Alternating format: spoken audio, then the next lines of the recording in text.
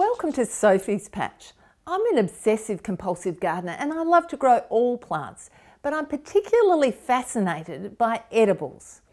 I'm lucky enough to live in this beautiful old stone home that was built in 1847 by Thomas Hamlin and his wife Susanna. Now they came out from Devon in the UK with their tribe of 9 kids, and back in those days they had to grow their own produce to survive. They also had to be able to grow produce that's stored for a long time. So I call these sorts of vegetables keepers. And we're lucky enough that they built a cellar which they kept their vegetables in. Now, they didn't have refrigeration and they also didn't have supermarkets open 7 days a week. So it was really important that they grew crops that would last a long time. One of my vegetable obsessions is pumpkins, and I've been known to grow up to 35 different types. But the reason I love them is because they can store in my cellar for up to 12 months. My kitchen is a bit of a movable still life. I've always got produce in it. Sometimes it's things that are waiting to ripen, like the persimmons or the quinces that are waiting for me to stew them. But often it's the pumpkins that I want to cook up next that I'm excited about using in the kitchen. So why don't I take you behind the scenes and down into the cellar so you can see what's down there.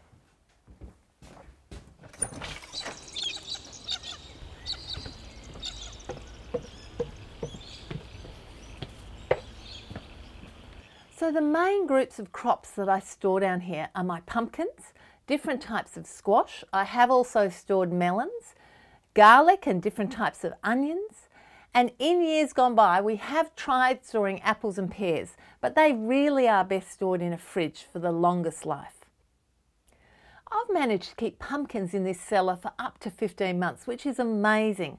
But the varieties that last the longest are definitely the ones with the thickest skins.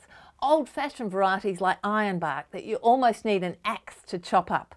Now these other varieties, like these orange ones here, which are potimarron and summer orange, they need to be used in cooking first because they won't keep that long. Another group of crops that I love to store down here are my squash. So I've got some varieties of spaghetti squash. Again, I've been able to keep them for up to 12 months. I've got some pimply squash that I just love because they look so cool. And I've also got tromboncinos.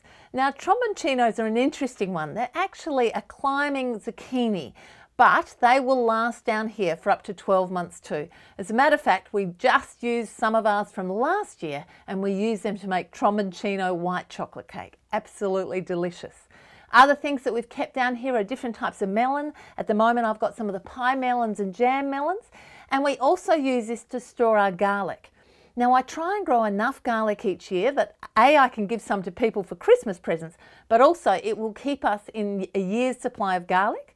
I've been known to store normal onions down here, but at the moment I've only got Egyptian walking onions, and they store really well too. Now you might think that this volume of produce is way too much for us to eat. And you'd be right. We do have a large tribe, 5 teenagers, and I share quite a bit with family and friends. However, a lot of this produce is used to make cakes, which people get to try when they come here for garden tours or at our big open gardens. As a matter of fact, if you want to get our pumpkin cake recipe, you can actually find it on the website. It's delicious. There are lots of other veggies you could store. Things like potatoes and sweet potatoes, but this is what we've got in our cellar right at the moment. If you're not lucky enough to have a cellar, you can also use things like a cool veranda, even a cool part of the shed, or even a cool cupboard in your house. So either way, when you're growing your veggies, think about veggies that are good keepers and have fun growing them. Happy gardening!